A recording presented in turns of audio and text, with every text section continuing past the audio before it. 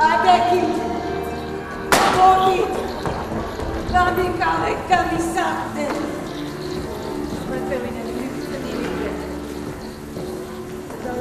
Თქვენს მოხრივ მკლავებს.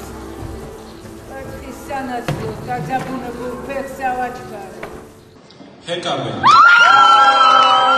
ჰეკაბე ლადო მესხიშვილის თეატრის სპექტაკლი თეატრალური დაჯილდოების დურუჯის გამარჯვებულია. ტროას დედოფალი, დამარცხებული ქალი, რომელსაც სამართლიანობის სახელით შვილი უნდა მოუკლან, უსამართლობის მსხვერპლად და სხვისი შვილების მკვლელად იქცევა. ანტიკური ეპოქის პიესა, რომელიც თანამედროვეობის იმავე პრობლემის მქონე გარემოში რეჟისორმა მიშა ჩარკვიანმა დადგა, გვიჩვენებს თუ როგორ იქცევიან ადამიანები მონსტრებად, დამნაშავეებად და რამოდენაა სისტემის სახელმწიფოს წილი ამაში. ტელეკომპანია მეგატივის საუკეთესო სპექტაკლის ჰეკაბეს როლის შემსრულებელს მსახიობ ინგა კაკიაშვილს ესაუბრა.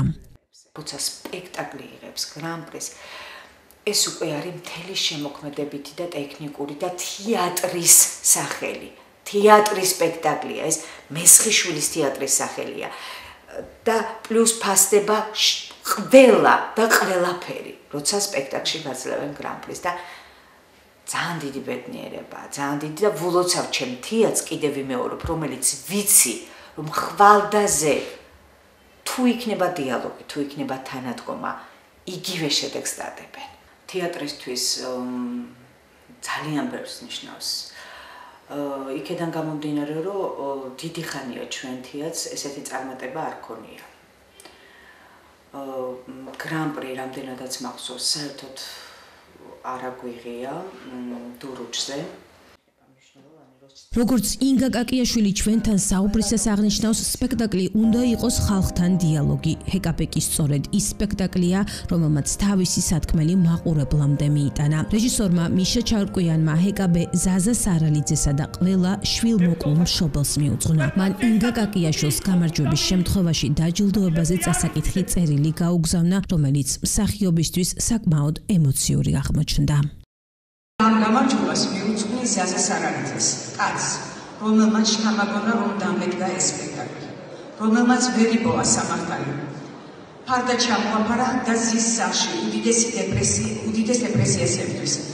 ამ გამარჯვებას უძღვნი მის ტანჯულ დაღლილ ცხოვრებას, რომელიც ასეთი წარმატებით დავიწყეთ ყველამ. ეს იყო სპექტაკლი თავისი სათქმელით. და მე სხვანაირად არ მესმის. სპექტაკლმა უნდა ილაპარაკოს დღევანდელობაზე.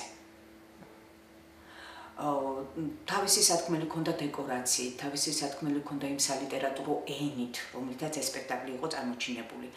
ეს არ იყო რაღაცა ნაფტალინში მოქცეული, არც დეკორაცია, არც ტექსტი, არც საშემსრულებლო ხერხები, ესე რომ ვთქვათ და აი ეს მიხარია, რაღაცა ყველაფერი დღევანდელობასთან მიმართებაში პასუხობდა ყველანაირ კონტექსტს. მიშამ დატოვა წერილი, რომელიც იმ დღეს გადმომიგზავნა და მთხოვა, რომ თუ კი მოხდა ისე და ჩვენ რომელიმე ნომინაციაში გავიმარჯვებ, გთხოვ წაიკითხო ეს წერილი და ემოციურად ძაფრი იყო ეს ჩემთვის. მოხდა შემოქმედებითი ჯგუფის და მიშას სათქმელის, მოქალაქეობრივი პოზიციის გაერთიანება. სპექტაკლი მხოლოდ სპექტაკლისთვის არ დაუდგამს მიშას.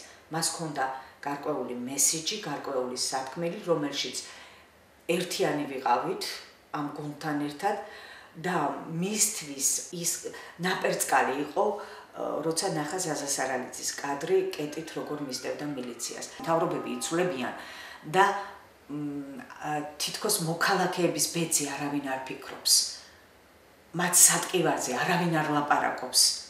არავის გულთან არ მიაქვს. იმად, ვისაც უპირველეს ყოვლისა საზოგადოებაზე მეტი პასუხისმგებლობის გრძნობა უნდა ჰქონდეს ამ მოვლენებთან დაკავშირებით რა და სხვათა შორის მე გადაუგზავნეს ჩვენი ჯგუფის მსახიობებმა ბატონ ზაზას ეს ვიდეო და უთხრეს რომ აი თქვენ გეძღვნებათ ხო გახსოვს ამ გამარჯვებას გიძღვნით თქვენ და ზაზამ ძალიან ისეთი წერილი გამოგვიგზავნა და როგორც ვიცით ის ღრმა დეპრესიაშია სახლში ზის და ჩვენ როგორც შეგვეძლო გამოვეხმაურეთ ზაზას და არა მარტო ზაზას იქ ბოლოში იყო მიშას წერილში ეს ეძღვნება ყველა შვილ და მშობელს იმდენად სამართალი ვერ იპოვა, როგორც ჰეკაბე.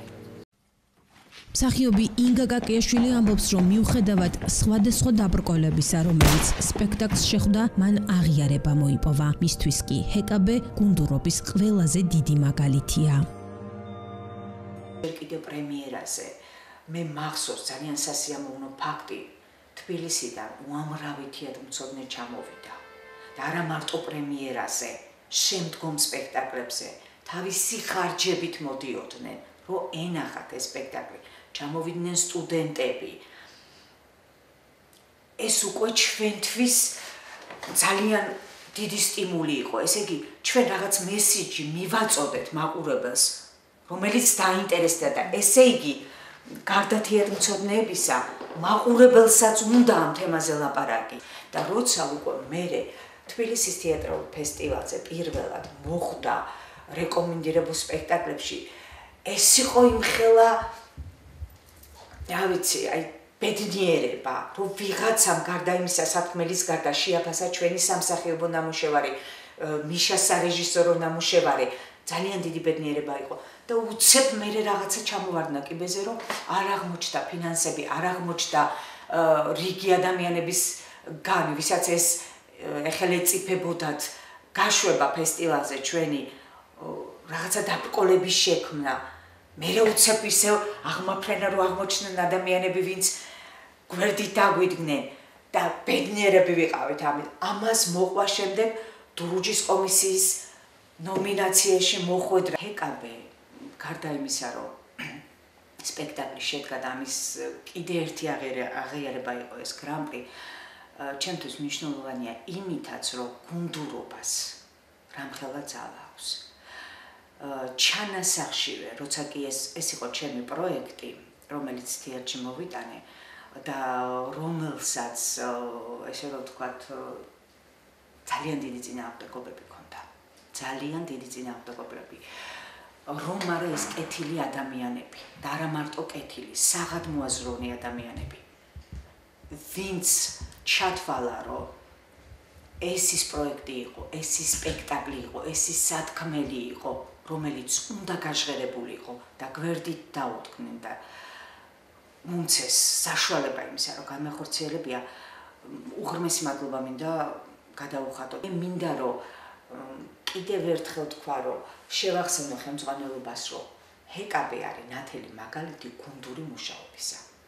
და თუ კი იქნება დიალოგი თვითონ თეატრში, დიალოგი ხელმძღვანელობასა და მსახიობებს შორის, თუ კი ჩვენ ერთობლივად მივიღებთ გადაწყვეტილებებს, უკვე ამ მოპოვებული გამარჯვების ფონზე მე თამამად შემიძლია ვუთხრა მათ, რომ აი რა შეუძლია დიალოგს, რა შეუძლია გუნდურობას და გვენდეთ იქნებ ჩვენს რაღაც შეგვიძლია.